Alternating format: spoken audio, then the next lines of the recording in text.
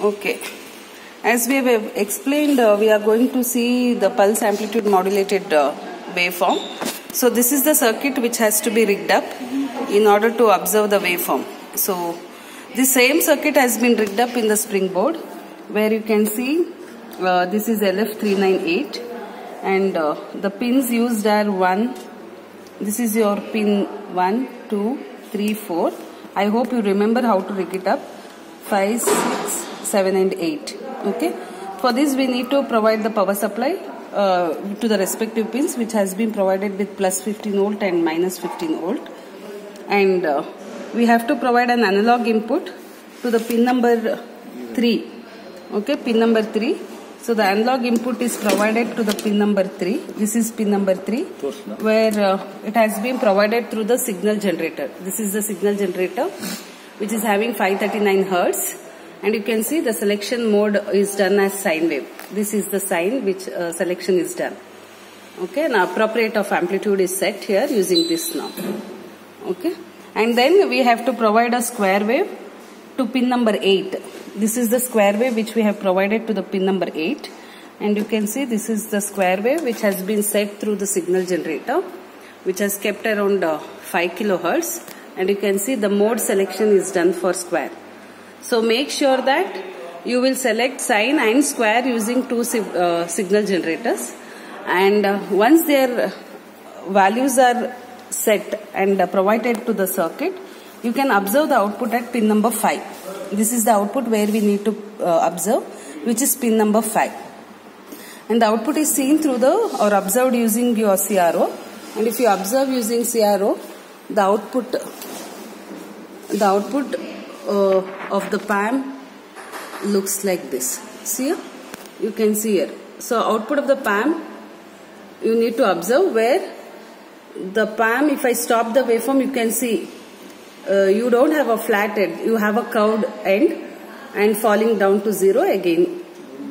You can observe the waveform. This is how the pulse sampling output, the PAM output should be obtained. Okay.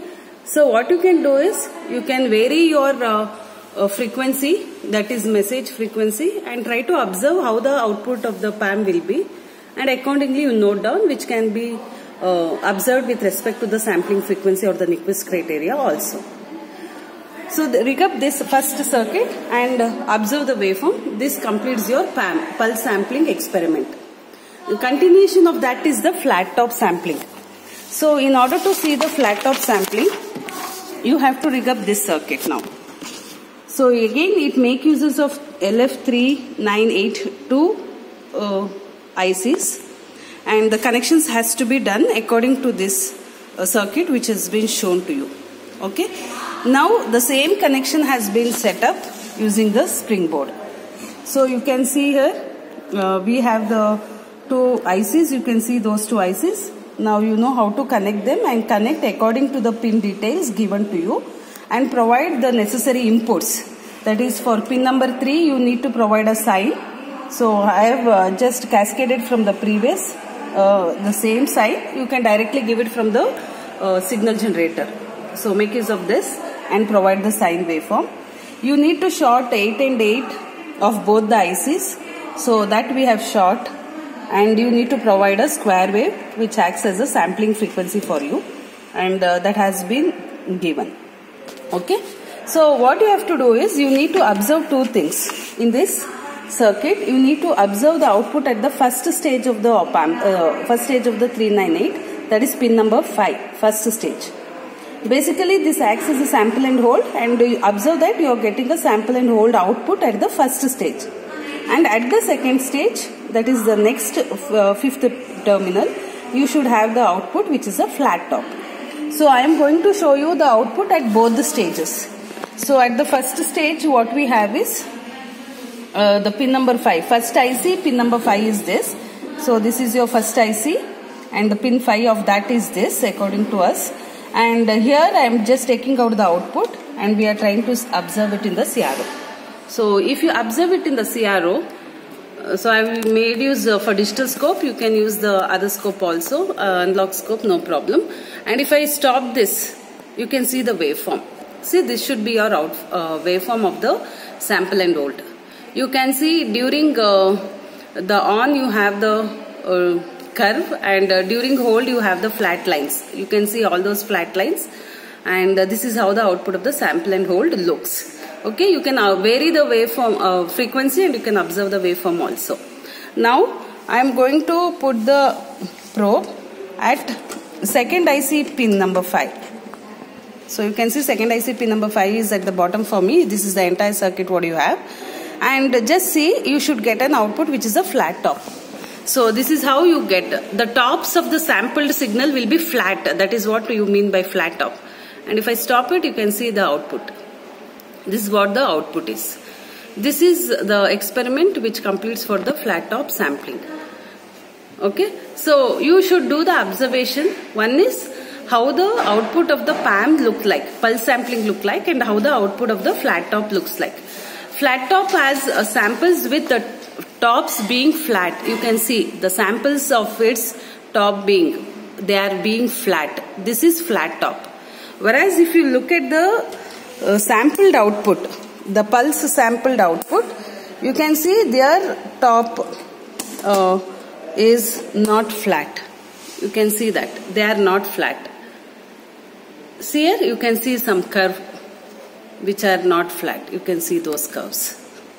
Okay, so this is the difference between pulse sampling and flat top sampling, and flat top sampling is very much important for us to just proceed in order to encode the data, or you convert to the digital format. So you can observe the output now. Just see here. So what all the observations that you need to do is, you need to note down what is your sampling frequency or the square wave frequency that you are providing. You should note down what is your analog frequency or the sine wave input that you are providing as well. You should note down what are the output levels that you are getting, the amplitudes you need to note down at each stage. Once these sampled outputs are obtained, you need to reconstruct the signal. So in order to reconstruct the signal, what we will do is you have to make use of a RC circuit. You have to make use of a RC circuit, which is this. So you design an RC circuit depending upon the sine frequency using F is equal to 1 by 2 pi RC, and the same RC circuit you just connect to the output. Okay, you connect to the output of the circuit and you have RC connected, and that should result in a sine waveform. That is, you should get a D mode output, which is nothing but a sinusoidal waveform, which will be almost like this. Okay, you will have certain ripples because of the low frequency, and you should observe a sine wave, which is almost, here you need to observe only with respect to the frequency. So make sure that the frequency of the input that you are providing and the frequency of the output that you are getting at the D mode, they should be one and the same. You can smoothen the waveform by varying the frequency or having the design to be little varied, where you can design for R and C using the relation F is equal to 1 by 2 pi RC. So what you have to do is, you can simulate the same circuit using your simulation software. For PAM separately, show the output. You have to simulate separately for the flat top and observe the output of the flat top. You should show the output at both the stages, at first stage of the pin number 5 and second stage of the pin number 5 for the flat top, and you can show the reconstructed output by building your RC filter, where you need to show the output which is a sine wave. Okay, that completes the experiment. Observation that you need to do is, your measured D mode output, the RC filter output frequency and the frequency that you have given through the signal generator, both the frequencies should match. They should be approximately near to each other. Okay, if you do that and verify, that completes the experiment.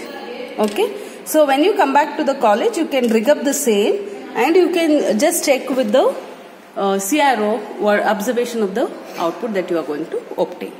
Okay, this completes your experiment. Thank you.